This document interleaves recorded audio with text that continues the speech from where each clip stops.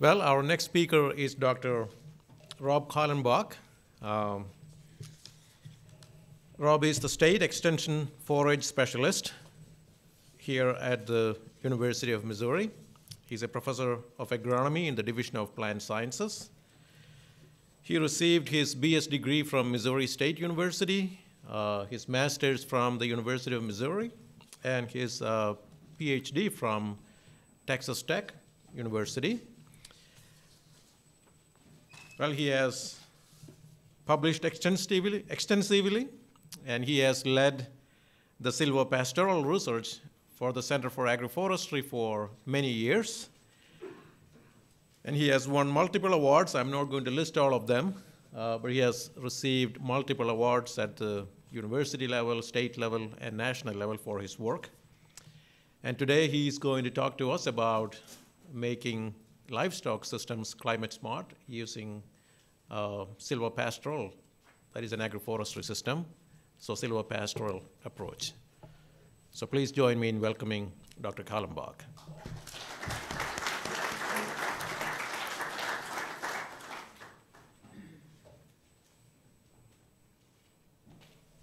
Thank you very much for that kind introduction. Today I do want to talk a little bit about Silvopasture and its use in climate smart systems that we might employ in not only in the Midwest but across the world to help with climate change. Just real quickly to kind of give you, so we're all on the same page about what Silvopasture is, just a brief description. Silvopasture is where we're really trying to take purposely mixing trees and grasslands together with livestock systems to produce good quality trees and good quality livestock products from the same bit of land. Now there's two ways in which we approach this. We can approach it from one way of saying we're going to add some grass into the trees, okay, we'll talk about that, and the other way is we're going to add trees into the grass. But in either case, we're hoping to have some nice livestock products and tree products coming out the other end, okay? So there's two approaches, add trees to grass or add grass to trees, but either way, we wind up I think with some really interesting systems. Now I want to go through very quickly what the science tells us about these. I get a lot of questions about Silvopasture and people say, well, who studied that or how do you know this thing? There's a lot of really great science that tells us that Silvopasture makes some sense. And one of those things, just from the forage perspective, is that we know the cool season grasses do really well when they're in shaded systems. In fact, we get about the same amount of growth from cool season grasses, C3 grasses. Tall fescue is the one we have the most of in Missouri, but lots of other C3 grasses, and about 50% shade as we do in full sunlight. That's going to be important because we want to produce grass in these systems for the livestock, and we want to produce good quality trees, of course, for the forest products as well. Okay.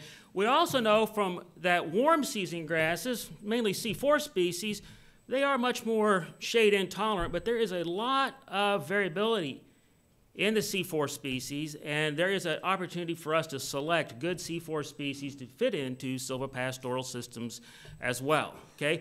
A fair bit of work probably needs to be done in this area to really develop the right ones to fit well, but it is a possibility. The science also tells us, and this is really a big deal to me here, is that cool season grasses grow a little earlier in spring, a little longer into that early summer period, and a little longer in autumn in silvopastoral systems as they do when we don't have trees as being part of that. There's a couple of reasons for it, but the big reason is we get sort of a microclimate effect. And that microclimate effect sort of flattens out what we would say is a forage production curve. And a little flatter curve means that we're able to produce forage that livestock can use for more days of the year, and more days of grazing typically is better in these systems than fewer. Okay? The science also tells us if we're going to take that approach of adding trees into the pasture, that it's really pretty easy for us to protect those trees, but we need to do so, and that just taking some polywire, just simple polywire, about 3 or 4 feet away from the base of those trees and going around them, does a really nice job of protecting those trees and gets them off to a good start. Okay? Very practical kind of thing. The other thing I will tell you, though, is that when we start to add trees into the pasture, that the grasses themselves are tough. Particularly tall fescue is a tough customer in terms of competition, and we've got to think about how do we manage these different biological systems. We have at least 3 biological systems we're trying to keep track of here, trying to keep track of the tree, trying to keep track of the grass, and of course trying to keep track of the livestock. And there's probably more biological systems than even those, but that's the broad sense I would draw it in, okay? So we have to do something if we're going to add trees into the pasture, and I would just say that dealing with ground cover is an important issue, particularly when we're working with tall fescue. And I will say this, tall fescue is the grass that covers much of the region where we have substantial beef production in the United States. Okay? The science also tells us that if we do a good job, though, of holding back that competition, and it takes about we would say a 1.2 meters or about 7-foot zone around the base of particularly black walnut trees, does a really good job getting those trees off to a good start compared to not controlling that vegetation. Again, a very practical kind of thing, but very important as we begin to implement these systems to make them productive. And we'll get to some of that. We also know that irrigating or fertilizing young trees in silvopastures when we're adding the tree to the pasture helps that grass that's around there a lot, but it doesn't do as much for the trees as we'd like for it to do, particularly if we don't have a good zone around the base of that tree where we've controlled the vegetation. Okay? That's what the science tells us about growing these systems. I will tell you that pine trees are much less sensitive than are most of the deciduous trees to these kinds of effects. Again, trying to match all these biological systems tells me that if I don't have a good way of controlling vegetation and I want to add trees to the pasture, maybe a pine tree or some sort of would be a better choice for me than would some of the deciduous trees. Okay? Now, thin forests. This is the opposite sort of thing.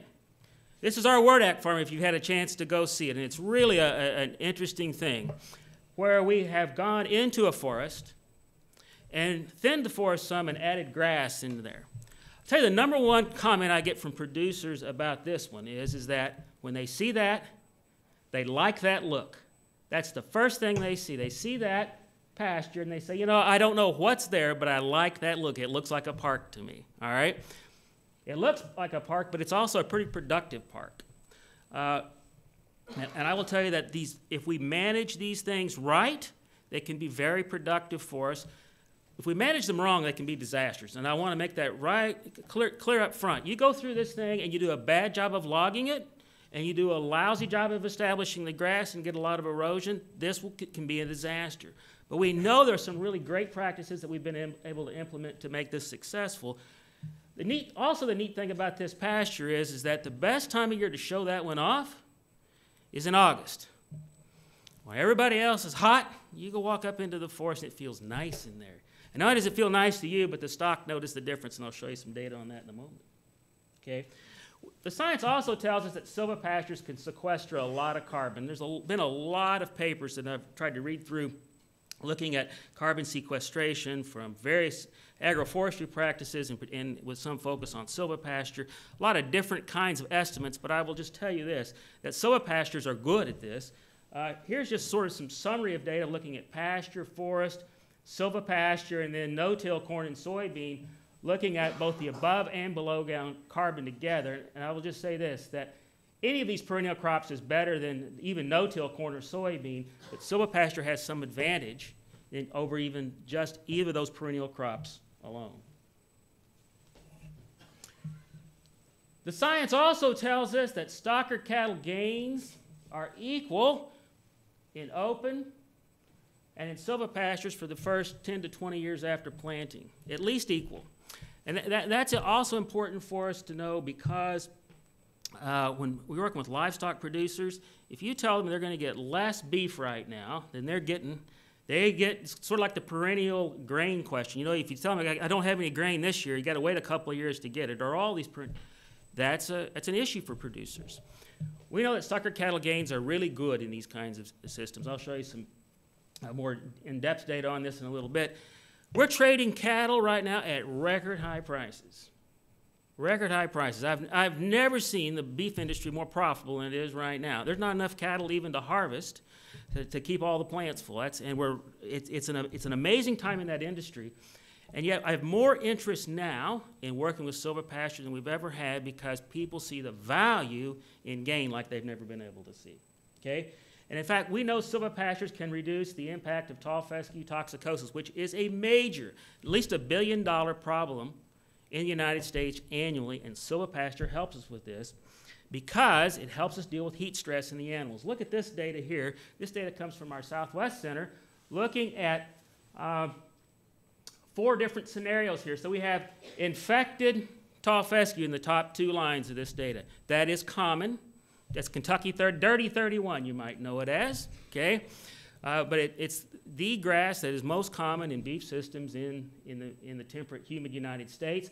And we had it in one of 2 ways, either with trees or with shade and no trees, okay?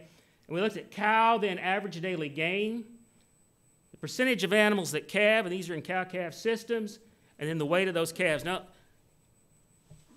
the bottom 2 lines of data are when we've changed the fescue from a toxic type of fescue to a non-toxic type. This is one of these actually novel endophyte infected tall fescues. The bottom 2 lines, again, with and without trees, as you can see, all right?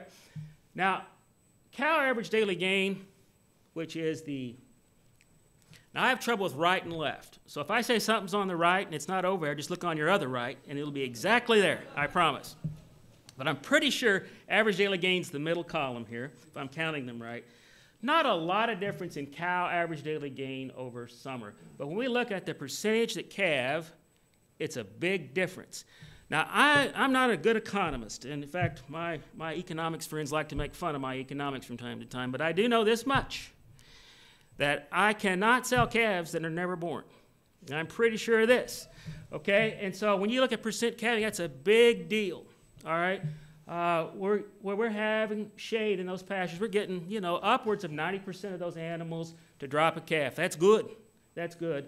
When we don't have shade available for animals, you can see either in the infected tall fescue case, which is the top line, or the non-toxic one, 3rd line down, substantially fewer calves being born, okay?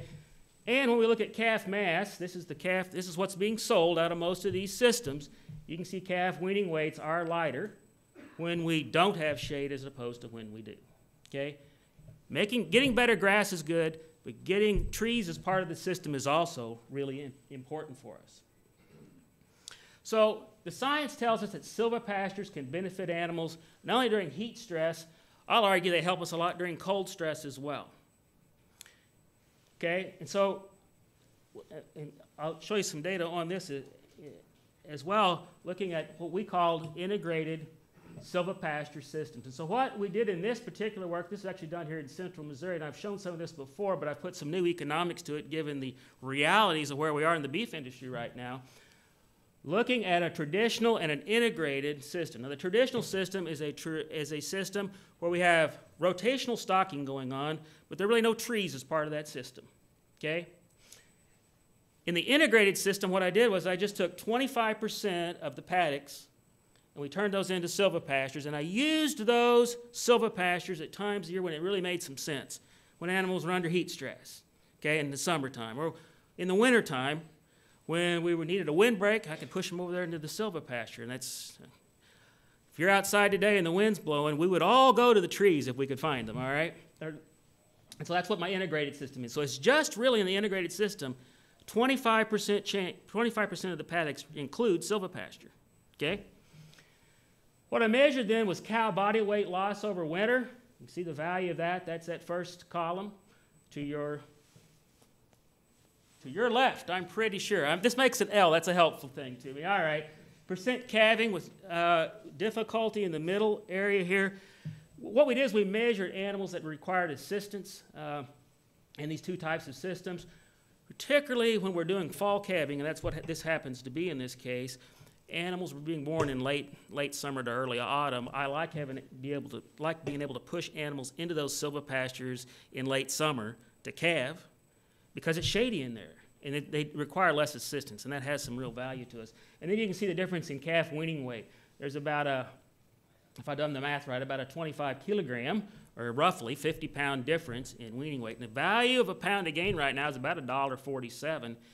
So if you do it on a kilo basis, it's over $3 a kilo right now in terms of gain. So point is, when you put those bits together, you'll find that the livestock production benefits from this particular work shows that in integrated systems, we have less weight loss of animals over winter and less stress at calving and heavier calves. And in fact, when you look at the overall returns, we're able to, per cow-calf pair, turn out about $165 additional benefit just by converting a few of the pastures into silvopastures. So I'm the first person to realize, at least I hope I'm at least one of the people to realize, maybe I'm not the first, but at least one of the people to realize that not every producer in the state is going to turn the entire pasture system into a silvopasture. We never said they would, okay, but let's assume that that's not going to happen. And yet, we know there's some strong benefits here, because what I would like to be able to do from a climate perspective is to think about it in this way. We may have all this climate change. My silvopasture is a way for me to deal with these extremes, because when I have animals up in the trees, it's not quite as cold in the winter, and it's not quite as hot in the summer. And that's a good place to be.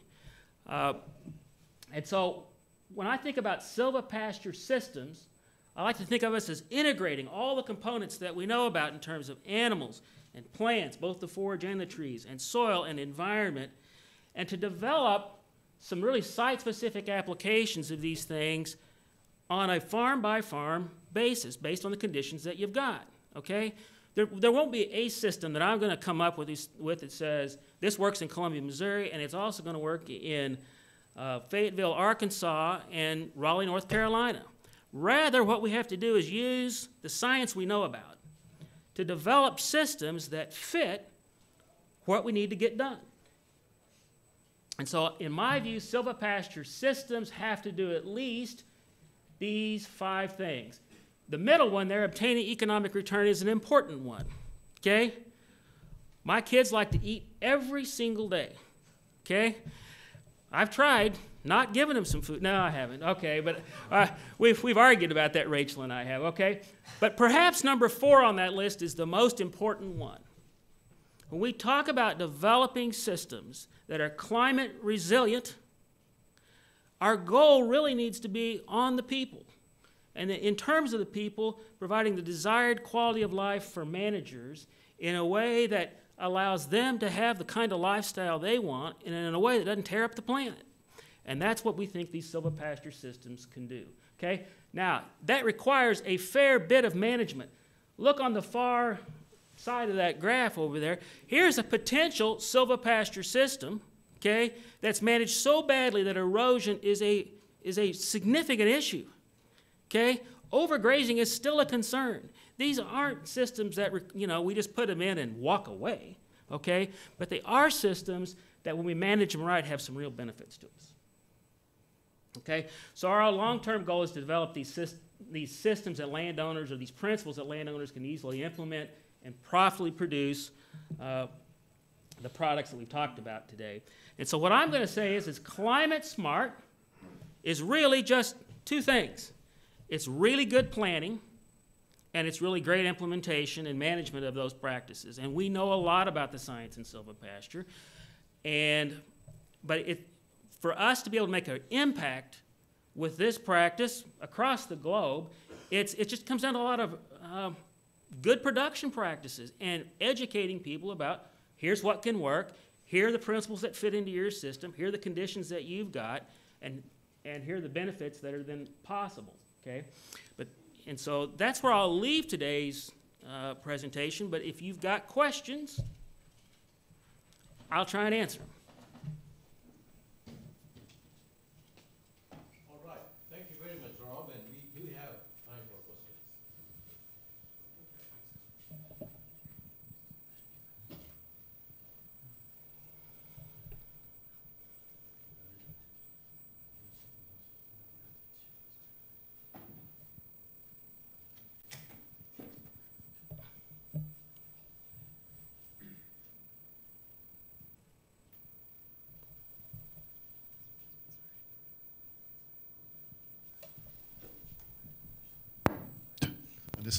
Yeah, I think this one's working here. Good.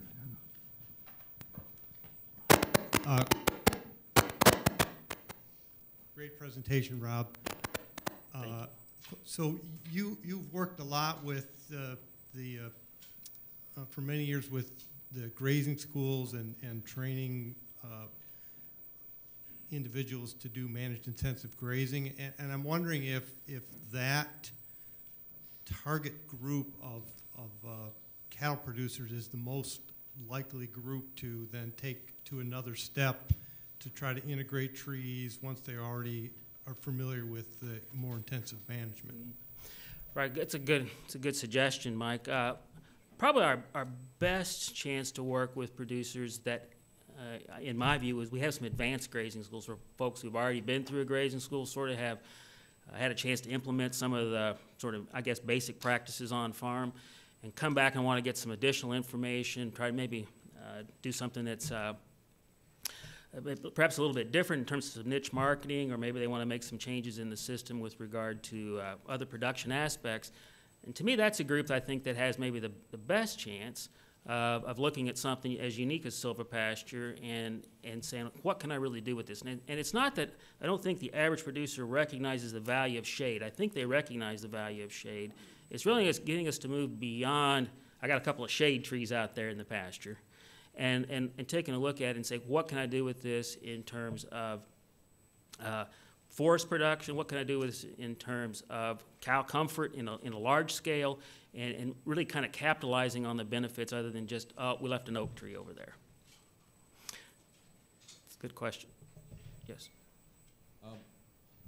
Outside of the local area, how do you feed your technical resources out? I'm from Iowa. Are you recommendation of people who've actually heard and understand and could give technical assistance on this kind of system? Right. So we do get a number of questions. In terms of technical assistance, we have had some training events on Silvopasture. Certainly had some things at field days, like we're talking about the stuff we've done at the Wordak farm, and we've even talked about Silvopasture at our Southwest Center, where we've got where we've added sort of trees in the pasture, sort of the opposite sort of an impact, as well as some things out at the Agroforestry Center at New Franklin. In terms of technical resources like guide sheets or websites, we've done some of those kinds of things. Probably need to do more of those things as we go forward. To this point, it's been a lot of one-on-one consultation and with some events, as you've spoken about. We'd like to take the educational aspects to a little higher level. Just need to come up with the mechanism to do so. I don't mean to be one of these people that always talks about money, but it does make a difference.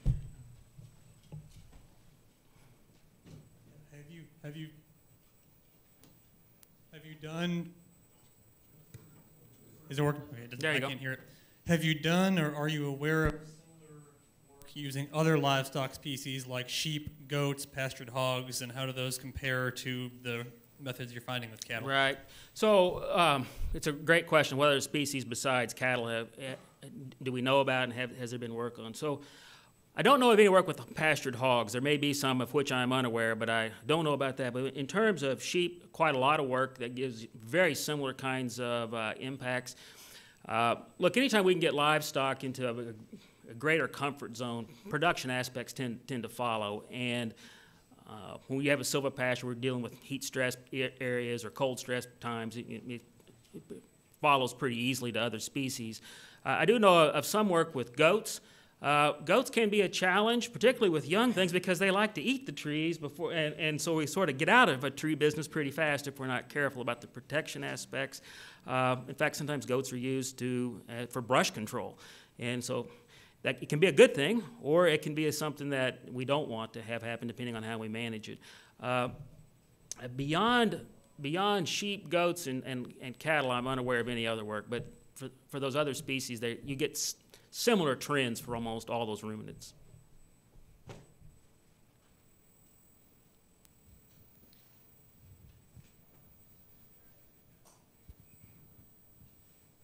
In all these pastures you have, there are rotational grazing.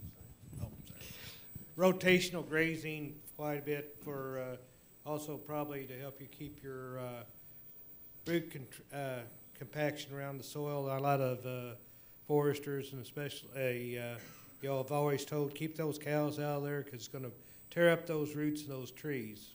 So what's your idea on that? Right. So it's good. It's a good observation, Kenny. We have used a lot of rotational stocking in these for some of the benefits that you mentioned. I will just say this, that for people who are worried about livestock tearing up trees, I'd say two things. First of all, if you've got good grass there, that'll help a lot, right? Because when the perennial grasses form a sod, it's helpful in terms of not getting a lot of compaction. It's helpful in terms of not tearing up tree roots. The other thing I noticed about cattle when we turn them off into the trees sometimes is that if there is no grass, they try to eat what they can. And if there's no grass, they eat the leaves off the trees and they tear the bark up, and it's a significant issue. We wouldn't consider that really silvopasture. At least I wouldn't consider it silvopasture. I call that, frankly, bad management of cows in the trees.